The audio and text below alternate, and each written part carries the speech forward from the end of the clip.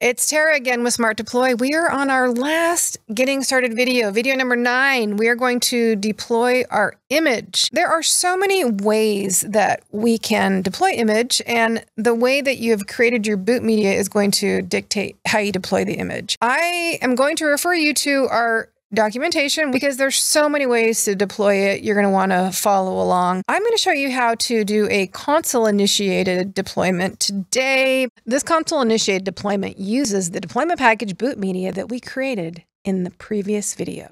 So I'm going to go to my console and navigate to the computer management page, and I'm going to click on Cinnamon Toast Crunch because my computers are named after cereal, and then put a check mark, and I'm going to hit action, and then right here I'm going to hit image, and you'll see deployment comes up. I have images saved on this distribution point, which happens to be my central server. This is a good time to remind you that distribution points are local or cloud locations where you can store your images and deployment packages, so you can deploy more efficiently to the closest endpoints. For example, if you are deploying to machines in the Seattle office, the best option is to deploy from the Seattle distribution point.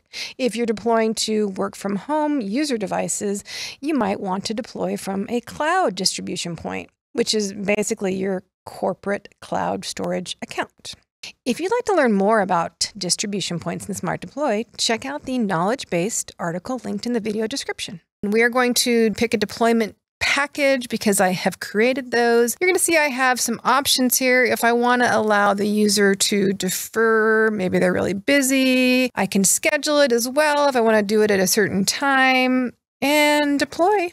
Could it be any easier? I don't really think so. That's it. And again, remember, there are other ways to do it. You can do the USB deployment. You can do a Pixie boot if you want. Refer to our documentation on how to initiate those type deployments. You are ready. Thanks for watching. Again, I'm Tara with SmartDeploy.